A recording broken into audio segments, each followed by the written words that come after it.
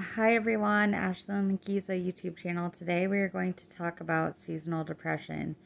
So the other day I got told that one of my good friends passed away. So I've been really sad, of course, and talking to friends and family about what's been going on and, if my friend's going to have services or not. And I guess he was sent to Iowa City for an autopsy. They don't really know what happened.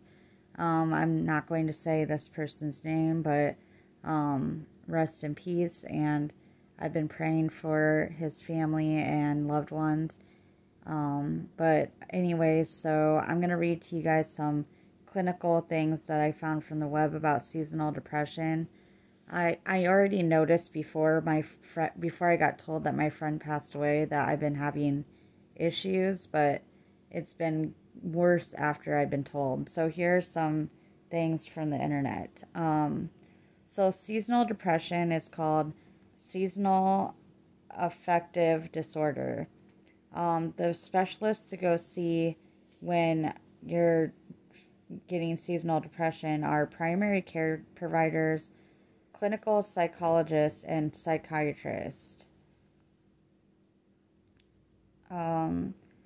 The treatments that can be given to you are they can include light therapy, talk therapy, or taking medications, and exercise.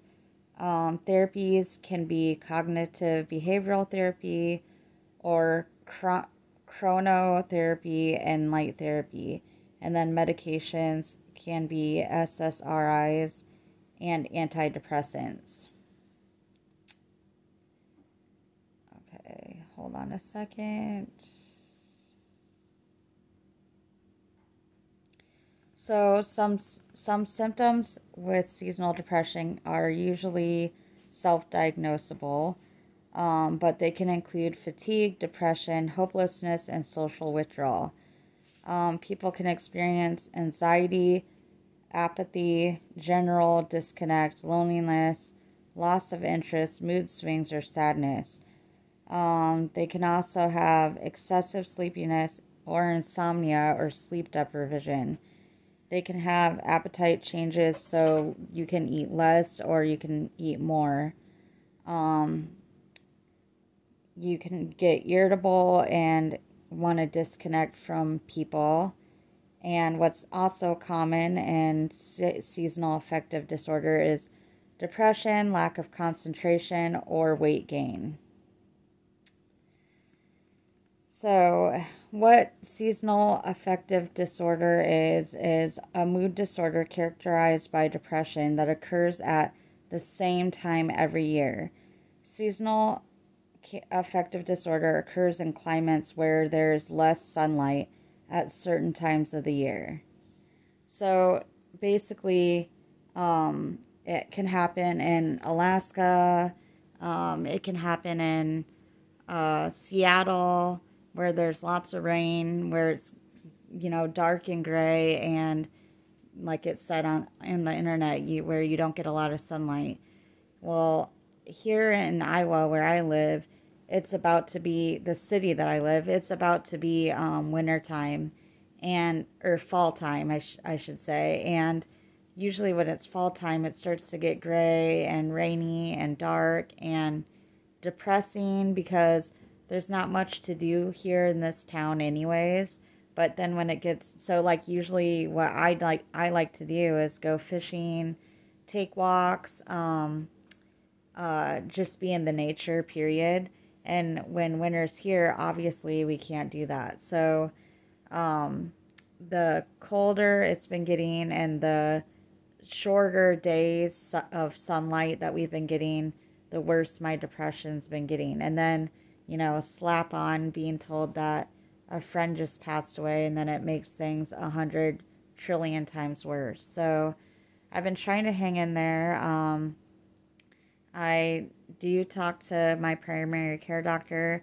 I have a therapy appointment September 27th, and I haven't been able to seek therapy prior to this for a couple months because my therapist had to have surgery, so she was out and wasn't able to talk to me. So things have sucked really bad.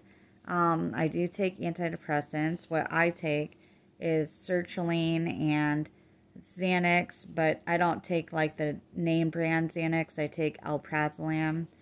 And then I take trazodone, and I try not to take the trazodone or Xanax like until bedtime.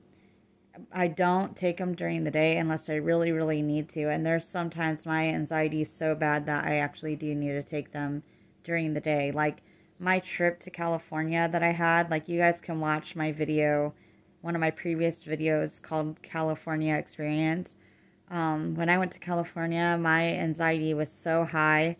I had to take Xanax like the whole time that I was driving around with my husband in California, and the whole time I was in California I had to take my Xanax and stuff like that. So needless to say, I was fucked up the whole trip, but I didn't want to be, but like I had no other choice because my emotions and my anxiety were out of control. But I've been feeling really sad, really down, not really wanting to do YouTube videos, not really wanting to do anything in my group on social media that I have.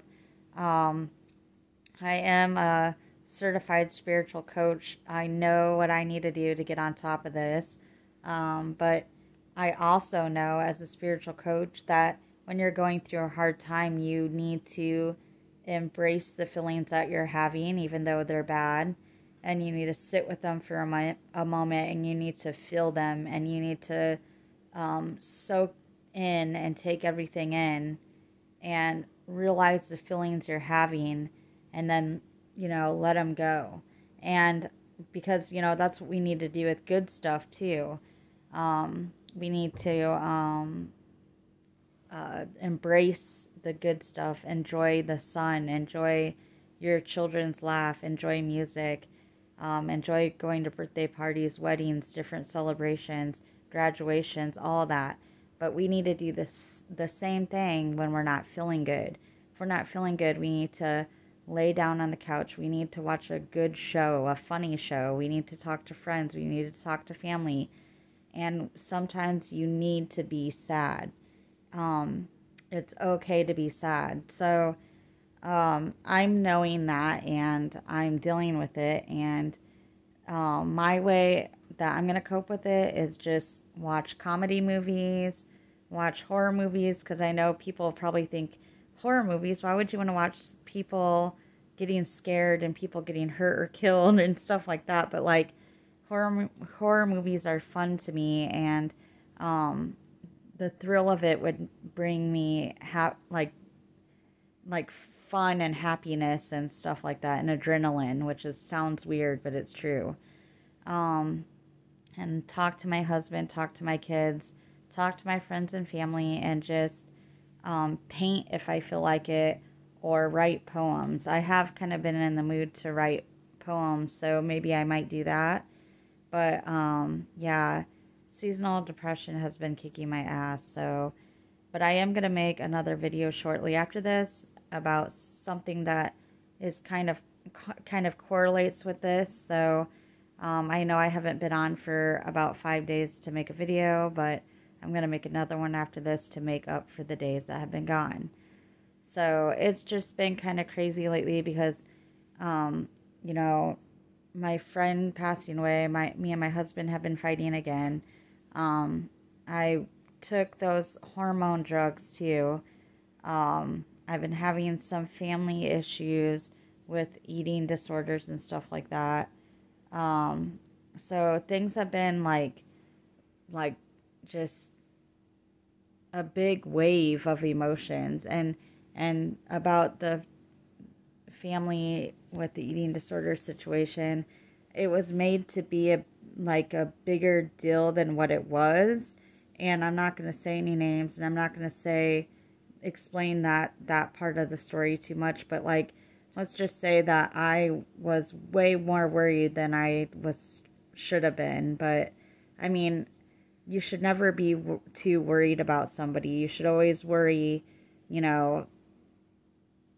you should always worry about your family no matter what.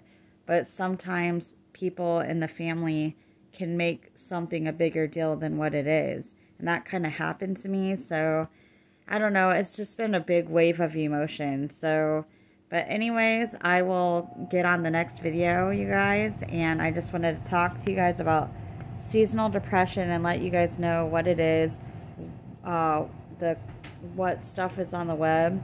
And I wanted to tell you guys what's been happening to me and stuff like that. I haven't been sleeping good. I've been eating a lot more than I usually do, if I can eat, if there's food available. Money's been tight. And yeah, and then I had a friend too. He's not my friend anymore, but I had a friend tell me that he thought about me, started thinking about me in unclean ways. So I told my husband, of course, because you should not keep things like that from your spouse. And plus it was the right thing for me to do, to tell my husband what happened, like what that person said. So I told my husband what that person said, and then I cut the friendship off. And it's too bad, because I was friends with that person for going on 4 years. So everything we talked about, every secrets we had and all that, it's gone, because they wanted to decide to be a pervert. So that sucked too. But anyways, I just thought I'd talk to you guys about that, and I will be on with another life topic.